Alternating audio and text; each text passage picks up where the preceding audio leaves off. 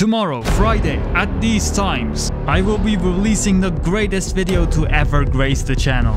A 2-hour long movie diving deep into the dark side of Genshin Impact content creators. The time I have chosen may seem weird, but that's what happens when you have a global audience. I mean, you Americans should probably just sleep till the morning. I posted this on my community tab before and I had some people guessing who the characters were. Keep guessing cause no one's got the character in the middle right. They're probably too obscure for that. Share the news around and stay tuned. Now to talk about this tragic turn of events. A player who decided not to listen to our advice to not pull on that dog shit banner, but instead listen to those like him, and him.